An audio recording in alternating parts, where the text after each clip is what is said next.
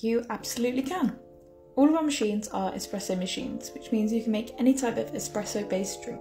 So that's going to be things like your lattes, flat whites, you can do iced coffees and things like matcha and hot chocolate as well. So here's how to make a flat white on the Barista Express.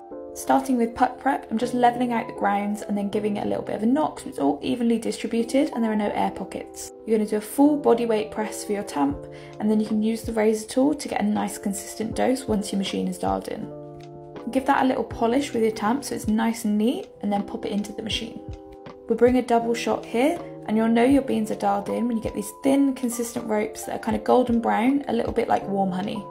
A flat white is all about the milk. So it's going to be about 150 mils of the least stretched milk. That means we only need to add air for a couple of seconds with the steam on tip just above the milk. Then we want to create this vortex so we get evenly textured and heated milk. Turn that off, give it a wipe, and there's our beautifully microfoamed milk.